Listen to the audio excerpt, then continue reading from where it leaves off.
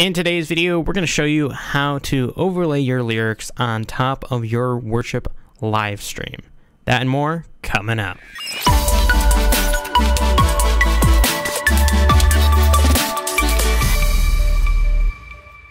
Hey, what is up, everyone? My name is Edwin from Church Creatives. Thank you so much for joining me. Today, I'm going to show you inside of MediaShout 7 how to actually overlay your lyrics on a live stream through vMix. And it's very similar principle if you're using OBS or another streaming software. But the main thing is actually MediaShout. So I just imported a song, Holy Water, here. I put a background to it. You can see sort of the different things. This is a pretty well-known song. But one thing that I'm going to show you is using your stage display as an actual overlay function for your stream. So say this is going out to your main projectors. The stage display would be your broadcast kind of lyrics. So I'm going to show you how to do that. So the first thing you're going to want to do is flip this main switch so you're editing the actual stage. And then what you're going to want to do is you're going to want to go up here and hit the sync all pages to stage. What this is going to do is this is going to bring in all the lyrics, stuff like that, and you'll have all the layers that you normally would on here. This is like the copyright information. This is the normal, like what I had formatted. So now you can see you can go through these, and they're that. So you can either have it black, which doesn't matter, or you can actually do it where it's a green for that, and it shouldn't affect that. Yep. So you can have it where it's green. Your mileage may vary on what you want to do. With vMix, the green looks good, or the green looks good in my opinion. For OBS, you might want to try a black background to key out, because we are going to be using a keying effect to get the green off of your actual text. And in here you can place like overlays, so if you wanted to have like a black box or something like that, you could do that as well within here. So now that we have this set up, I'm going to minimize this real quick. I'm actually going to open vMix here, and I'm going to go ahead, find a video that I can just overlay on top of this real quick. We're just going to say, for example, this is what we're going to use.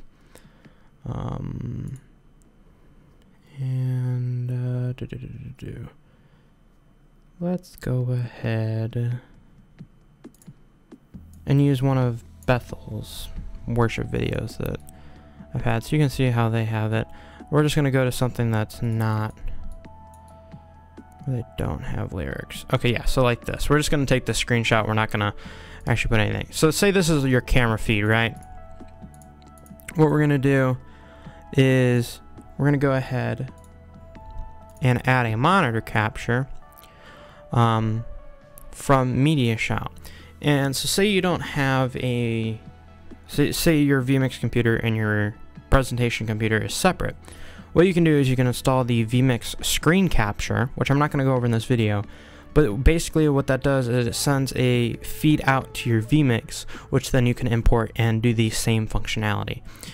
And I believe there's something for OBS. You might need to research that a little bit more. If you guys want me to cover OBS, let me know down in the description, or down in the comments.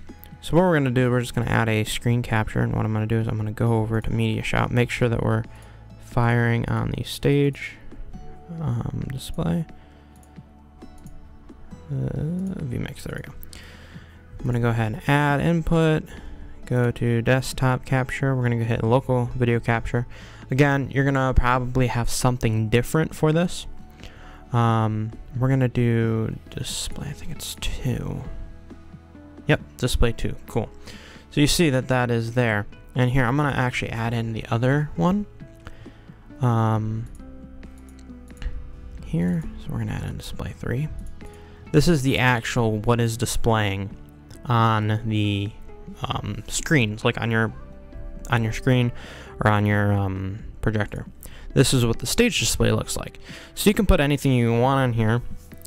Some people use it to put a timer up there, and you could actually put a timer up here and still use this as a stage display, make the background black, and then just crop out the time, and you can do different things like that. So what I'm going to do is I'm going to go ahead and hit the settings button down here. We're going to go ahead, go to color key, enable this. It's automatically selected for black, but we're going to go ahead and select the green. You see how it pretty much taken away most of it, but on here, if I zoom in a little bit, you can see some of the green. If you click this chroma key filter button and just apply it more and more, you don't want to do it too much because then it will like take away the text and it won't look as good, but just about there. Then we can go ahead and close that, and then I'm actually going to maneuver it too. So position, oh, that's the wrong way. So you see over here where I'm moving it.